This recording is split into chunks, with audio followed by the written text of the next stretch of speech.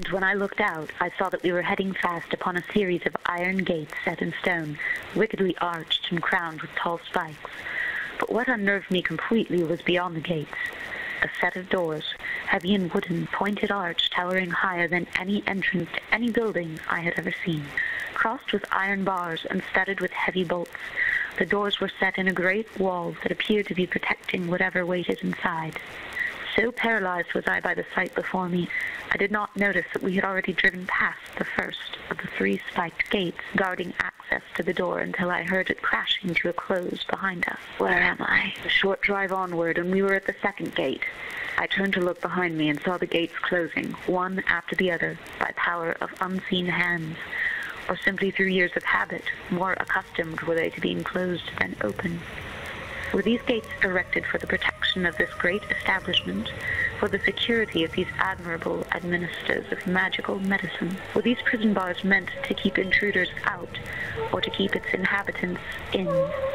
With each turn of the wheel that brought me closer to the last gate, I tried harder to drown out the answer to my question with whatever music I could conjure into my head. Approaching the third, I began to lose my grasp on reality. I imagined we were going in circles, driving through the same gate over and over again, endlessly circling, as though there were a certain number of rotations that must be completed before access to this unknown world was granted to us. I thought of the lock on the cabinet in my music master's study, the one with 4 lettered plates that had to be rotated a definite amount, and then aligned in a perfect, secret order before it would open. I had once unlocked it. I felt dizzy and much too warm. The wind screamed around the carriage, the wheels rattled, and though the gate was close ahead, we seemed to be eternally racing towards it, making no progress.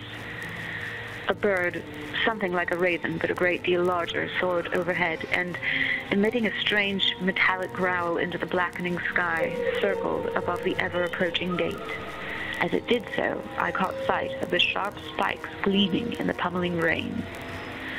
Still galloping at full speed, I heard the muffled squeals of what sounded like a swarm of insects. Looking out, I swore I saw, though I did not believe my eyes at the time, a great pack of rodents, perhaps 100, perhaps more, sleek, furry bodies skimming the earth, leaping over each other, black eyes sparkling. A quivering mass, they swam over the cobblestones like one creature, squid's ink, spilling into water and infecting it with deep black in seconds. How they were able to keep up with the horses mystified me, and when the swarm dispersed and shot on ahead of us, they darted in and out beneath the wheels of the carriage and around the horses' hammering hooves, yet were never trampled. I followed them with my eyes as they melted together again and slipped beneath the gate to the other side like a gush of dark water, the tide coming in. It was all so ghastly, so intoxicating. My body convulsed in a quivering wave somewhere between horror and wild anticipation. And then, the final gate having slammed closed behind us, we were at the ultimate precipice at last. 3, 2, 1. The doors began to open. There was an awful grinding of metal, a clashing of loosened chains, and with the sky seeming to come down around us, it appeared. The asylum. Not just any insane asylum, she exclaimed indignantly, as though I had offended her. Though you certainly do not deserve it.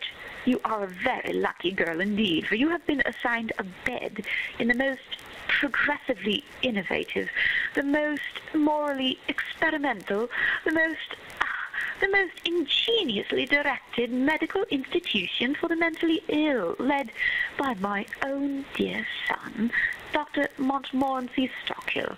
You, unworthy child, are now an inmate of the Asylum for Wayward Victorian...